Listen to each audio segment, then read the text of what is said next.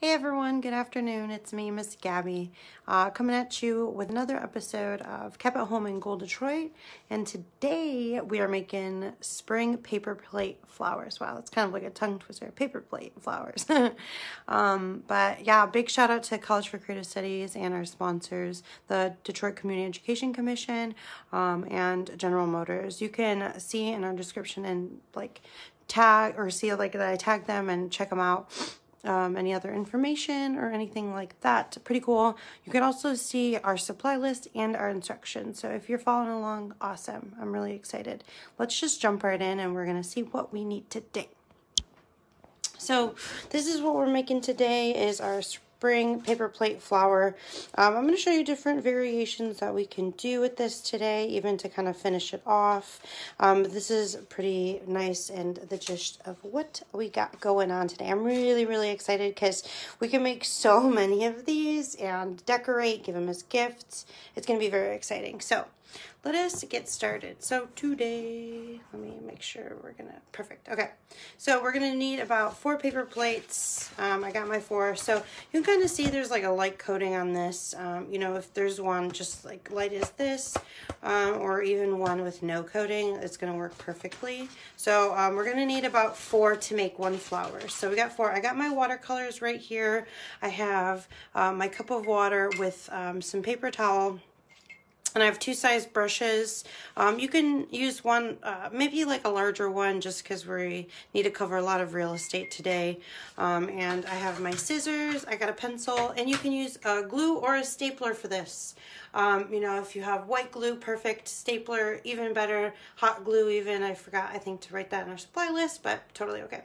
And 2, you want to be working on top of something, so if you have a tablecloth or something else that's easily to clean, let us get started. So you can see here I kind of used these like pinkish oranges, reddish, and with like stripes of blue, so you know you have free game and range to do anything that you want to create flowers. So we're going to be creating our you know, flower in stages, pretty much in layers. So let's just start with our bottom layer first. So I'm going to grab one of our paper plates.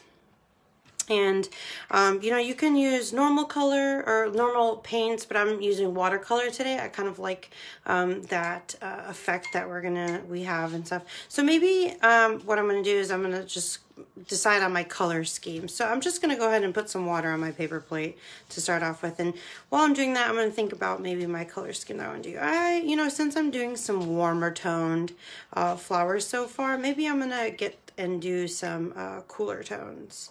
So maybe I'm going to grab some blue paint and just go ahead and start. So I'm going to, if you're using regular paint, awesome. You know, with watercolor, we just got to kind of saturate our paints with water. So I'm going to make a cool color. So I'm going in with my water and dipping into my paint here, really kind of going all around here and doing that. And if you have watercolors, what's really awesome about them is, you know, that we can kind of blend them together easily with our water right on our paints here. So I'm just going to start moving them around, moving my plate around, and start getting, I have 2 shades of blue in my palette. So you can see I have this nice like bright blue and more of like a navy blue kind of thing going on. So just I'm dipping it in and kind of trying to cover my entire plate. And I don't mind that it's, you know, this watercolor. I can make it, you know, a little bit more bold by having less water. You can kind of see how I'm moving around. So I'm covering my first plate here all the way because it's going to be our first layer. So, and you know, brush it around, move it around. You can kind of see it's starting to dry a little. But I'm going to go ahead and maybe grab a little bit of this. I have some darker bluish green, kind of add some effect into that too, because I'm trying to think about how you see in my example how it's going to lay, it's going to end up. So I'm going to let this dry. So yeah, now we can, you know, keep blending or keep moving or, you know, let it off to the side to let it dry. So like, you know, what's great about this is it is a nice little process. So I'm going to put this off to the side to dry. So that is our like outermost layer. So next we want to think about our next layer. Like I said, we're just going to be moving them a little bit smaller. So we have our outermost layer, and here we're going to think about how we're going to paint them first. And if you don't want to paint them first, you know, you can go ahead and assemble it, but then you can paint it after. But I think it's a little easier for us to paint beforehand. So now we're going to work on our second and third layer. So I'm not going to paint the entire paper plate just because I know that we won't need all of that. So I'm going to go ahead and start with maybe a different blue first. And you see, I'm not going to paint the outermost layer, but I'm going to kind of create fun little strokes. So that's what I really like about watercolors is, like, you know, it's very kind of, you know, that water-like effect and pastel-y, you know, look. So I'm going to kind of just use my hands, and I'm using my larger brush so I can cover more of my paper plate. So you can kind of see that I'm not going all the way, but it's okay if you kind of go all the way. That's up to you. You are the artist. You know, and I'm going to just go ahead and maybe make some different strokes with another color. You can blend your colors to make a new color. That's what's amazing about paint. And, you know, I'm still going with my cool color tones here, and maybe take my darker one and just create some dabs. What I love is it gives us, like, you know, blue, like water effect too, and that's what's awesome about watercolors is it kind of bleeds all together. And once it ends up drying, oh, it's gonna look amazing. So I'm done with that layer. I'm gonna put this off to the side with my other one, let it dry, and I'm gonna grab my next paper plates. So now we're going in a little bit more. We won't be needing the entire paper plate, so we can, you know, just utilize what we're going to, we can paint till, you know, the only thing that we're going to utilize. So I'm just going a little bit smaller. I'm not going the whole way. But it's up to you. You know, you can kind of go however you'd like, go how far. And maybe I'm going to create some different lines here to kind of give some variety to my layers. You see, and it's great. What's great about a paper plate is you can just use that and spin it. So I kind of like how this is turning out, kind of like these zigzaggy brush strokes here. And like I said, what I love about watercolors, it all like starts to blend together and bleed together.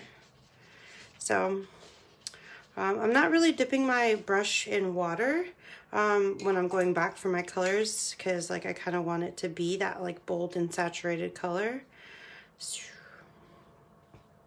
Kind of blend them a little more. I kind of washed my brush and dabbed it here just to get a cleaner brush but more water, and kind of blend them a little bit more. But I kind of like how that's starting to look.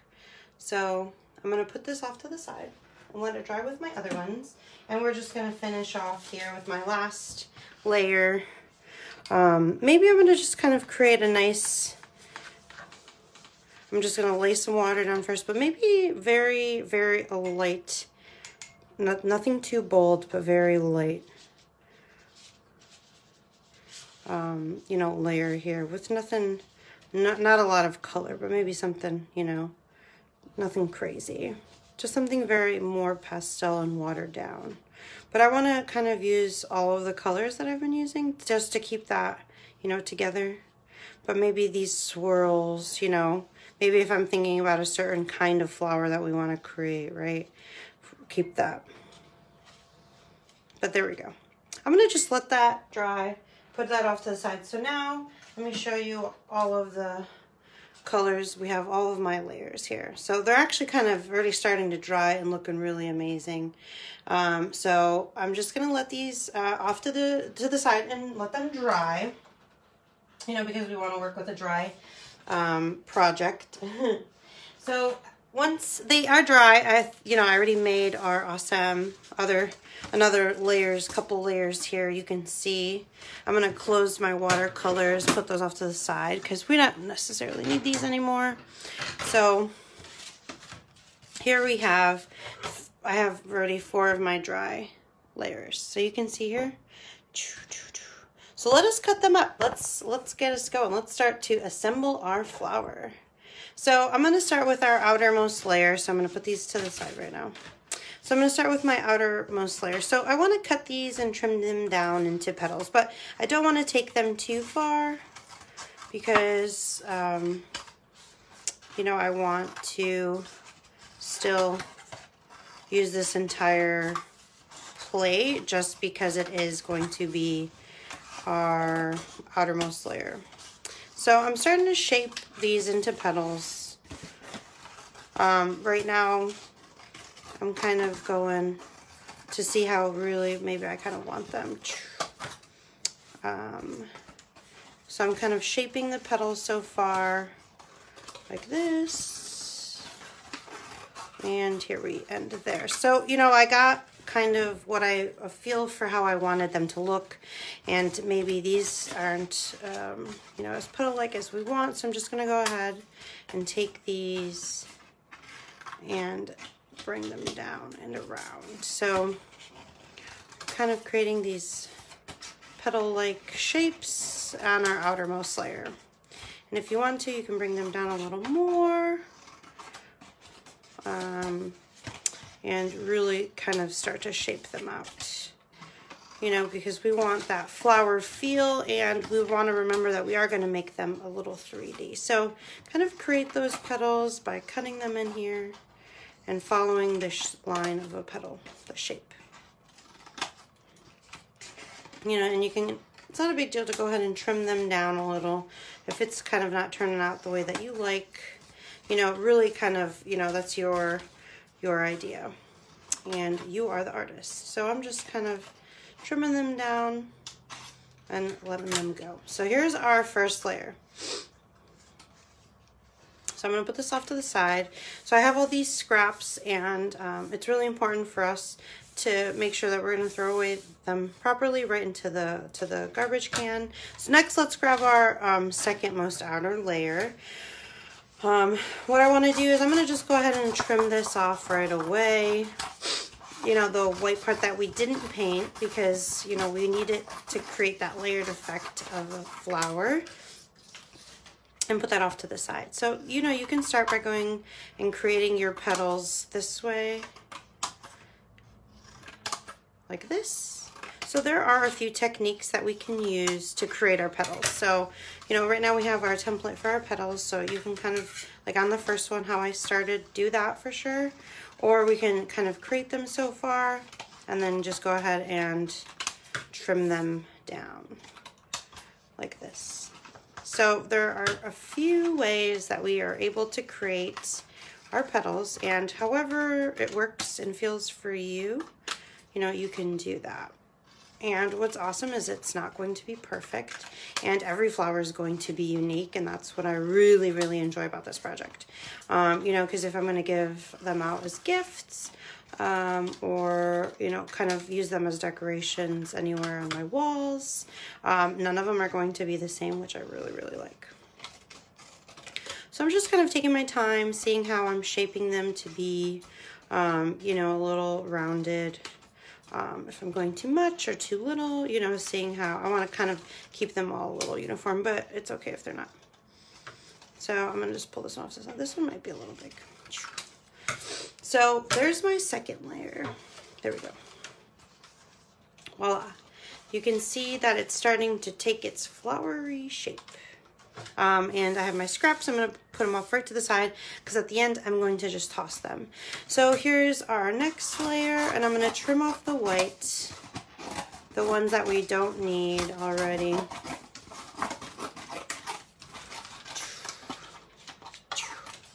There we go. Let's put it off to the side. We're going to throw that away.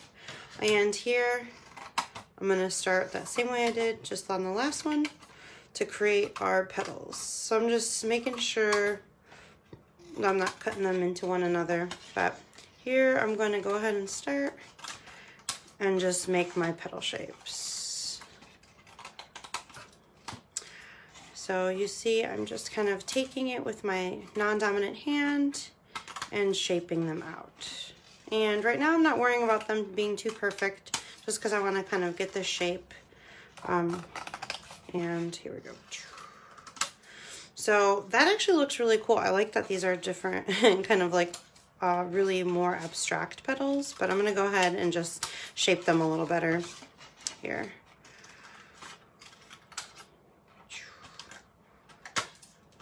And I'm going and taking them around, making them a little bit more rounded. It's kind of funny how they took their own shape after. And I always come out with a really small guy, but that's okay. Perfect. So I'm gonna go ahead and put that on top and see how that looks. Put those off to the side so we can throw that away after. And now this is our last layer. And I'm going to, this one is little, I didn't cover this one as much with all the paint, and that's okay. I'm just taking it and just following the circle and cutting it down. Voila. So this one, maybe I'll make them a little longer or a little larger petals. You know, it's kind of how you want to see or envision your flower. So I'm going to just trim that down. Yeah, so there's going to be a little bit more white in these, and that's okay. I don't mind that at all. And just going ahead and trimming them down. So this one is only going to have 4 petals, and that's all right because it's like my innermost layer. My innermost flower petals. That's okay. I really like how this one came out with more white in it than a little bit more white than color. So, and voila. So here I have them all on top of one another, and this is what it's kind of like. So you can kind of, you know, arrange them, maybe see, oh, maybe I should trim this one down. It's kind of a lot bigger than the other ones, which, you know, that's okay too. But that's like, this is a part where you can see like how all of this is going to end up. So here we can glue, if you have white glue, you know, you can definitely put the glue there to start to adhere them together and to keep the layers from really moving. I'm going to kind of place them in this way. And then what I'm going to do just for time, so it doesn't have to take forever to dry, is I'm going to just take my stapler and staple them together. So here I have it. And if you have a stapler, awesome. You can see how that worked really well. And next we want to kind of create the like 3D effect. So we're going to take our pencil, and what we're going to do is I'm going to take my petal here and just kind of wrap it together and lay that out. So you can kind of see we're just kind of creating that 3D effect. So too, and if you want to go ahead and paint the back side of your paper plate, you know, so there's not that much white showing and it's kind of more consistent, that's up to you, and you can definitely do that as well. So you can kind of see how it's starting to take its shape. So what I'm doing is just taking, you know, my petal around my pencil and wrapping it to create that little effect. So like here, it's gonna do the same, and here as well. And just going down the line, creating that awesome shape. Really kind of getting that to pop out at you.